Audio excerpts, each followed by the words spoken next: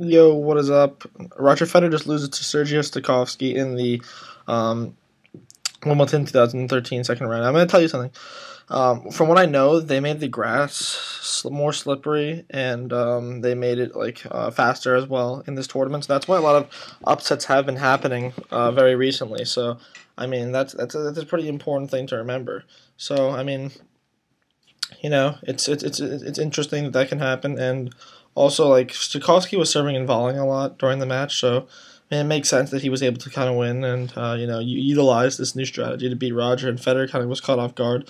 Stak- Stakowski's volleys are actually quite good, and he was serving very well. So I mean, I would never have predicted this honestly, because Federer's kind of at the end of his career. I think that this Wimbledon or the U.S. Open is like the U.S. Open's the last chance now that he has in order that he'll ever win a Grand Slam.